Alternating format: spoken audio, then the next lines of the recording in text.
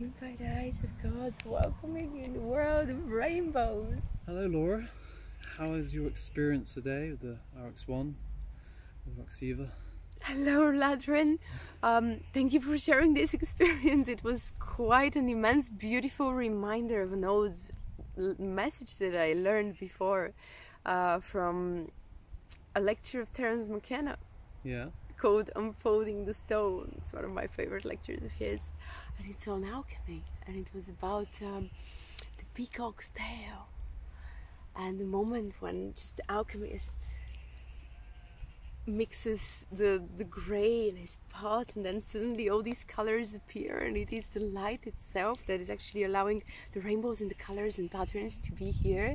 And it's the lesson, if we consider it metaphorically, as something that we all go through in our life experience and soul's purpose in discovering why we're born here. And it's the moment when the alchemist discovers that it's all part of light, as the creator force of everything, and colors everywhere in all their shapes and forms and dances. Did you see any visions or anything? I saw so many colors dancing in so many forms and patterns and shades of everything. How do you feel now compared to when you first went under before? Do you feel difference, like emotionally or physically?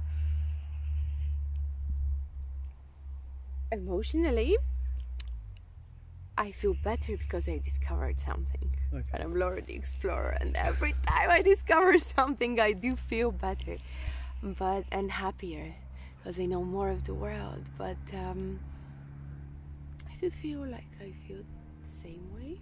Okay. But more or happier. Okay.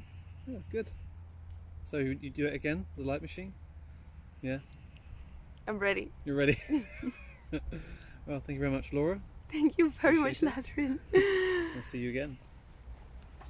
It's my pleasure. Yeah, we're all made of stardust, of course. We all come from the same essence, and it is light. So it's really beautiful to see the light and close your eyes and all the colors it does. The technology is a perfect reminder to accept the multitude and all its manifestations of life and spice of life.